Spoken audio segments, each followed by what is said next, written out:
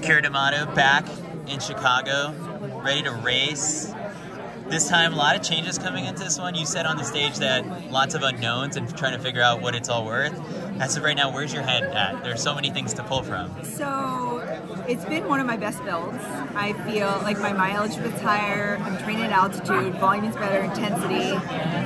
It's been really, really solid, but like I just don't know what that equals. Yeah. You know, it's like usually it's like this plus this equals this. So now I'm like this plus this, I have no idea how to translate it. But like I wouldn't be surprised if I PR'd, but I also wouldn't be surprised if I didn't PR. Yeah. Because this is all so new and just uprooting the family and changing everything. Like I'm sure it's going to take a little bit of time, but I don't know. We'll see what happens. We'll all find out on Sunday. Yeah. All right, so let's break down the different variables. So, and how either difficult, challenging, or easy it was to like adjust to them. So first, Coach Ed Eyestone and his philosophy, like what attracted you to it, and then like how did you quickly adapt to it? Yeah, I think with Coach Ed Eyestone, seeing that he's coaching, you know, 2 of the 3 men that made the Olympic marathon team were under his like coaching. So I kind of immediately trusted that, and he's been there and done that himself. And I wanted to try altitude too, so it was like looking for the right coach in the right place, and yeah, and like I really liked seeing like how much Connor races, so that was the reason I was initially tied, because like, Connor was on the same like race plan as me, so I was like, okay, this coach will let me race as much as like Connor races, and then yeah, and just the success they've had, and then like what kind of people they are. So from working with like Ed on the broadcast the last couple of years, like he's a good, solid, like honest person, and you see the same in like Connor and Clayton and his team. So, so I like that. So that's why I was drawn to them. All right. So then altitude, was it hard? Yeah. Oh my goodness. Like the first like few workouts, I was like, what is wrong with me? You know, it's like, you know, altitude, like, I don't know. You kind of feel a little bit invincible as like a pro runner sometimes, and you're like, oh, I'm so tough, I can do this. But like, I was humbled week after week. And then I started like, it started to take hold. I started to like acclimate a little bit and get some workouts under my belt. So by the end of it, I feel like I came out on top, but we'll see. I also know altitude is, you know, it's a long-term thing. So it's going to be build after build, and altitude is what's going to make me really strong. But I'm hoping I feel the bennies on Sunday. So I was chatting with Isaac Wood, who's like my, you know, Utah source, and he was telling me that like even coming up with like you had a surplus of people pacing you in workouts and in long runs, very different from the setup in Virginia, right? Yeah. You roll up to a long run and there's like 20, 30 people. They kind of open the long runs up to the community, and I think that's so cool that they do that. But I think before it was like everyone tried to run with Connor and Clayton, and then everyone just fell off. And so I think the community is like relieved to have like the all-star group and like the B squad, and like I'm holding down the B squad. So I think it's now like a couple different pace groups for long runs. But it's so cool to feel that support and have people bike with you and hand you water bottles and to plan out your routes and just like support you on and off the roads has been really, really cool. It's a really strong running community, and I've loved it. How does Centro fit into all the plans, especially for this weekend? Centro's a wild man. I came out and I started like, hey, do you want to run together?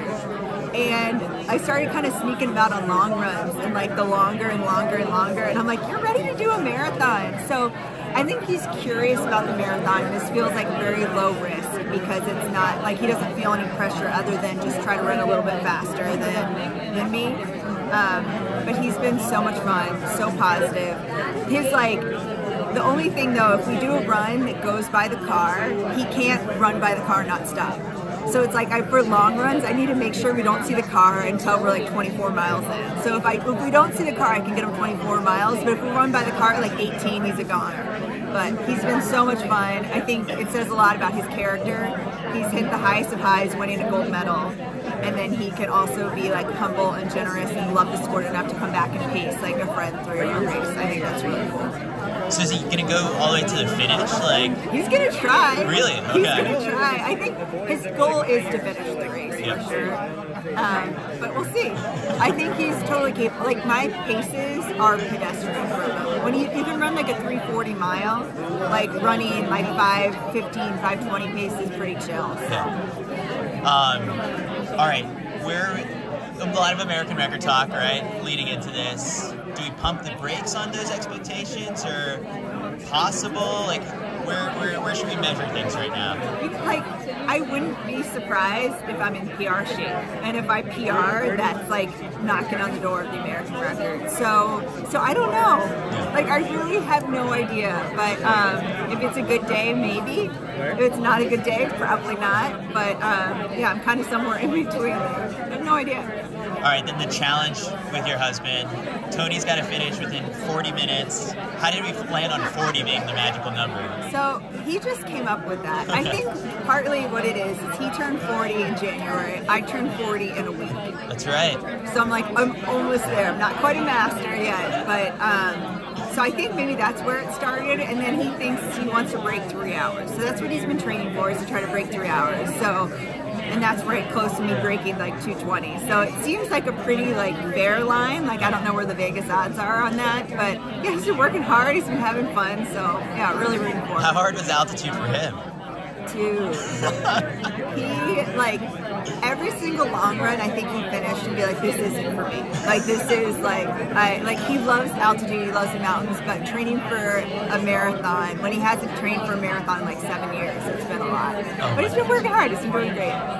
All right, I think that covers everything I had for the weekend. Overall, just like, what's going to make you super happy coming out of this weekend? I think a really strong, solid effort. You know, I feel like my last couple marathons I've missed the mark, and my body's broken down in different ways. And I think for me, finishing strong with a really solid performance, I'll be happy. So amazing.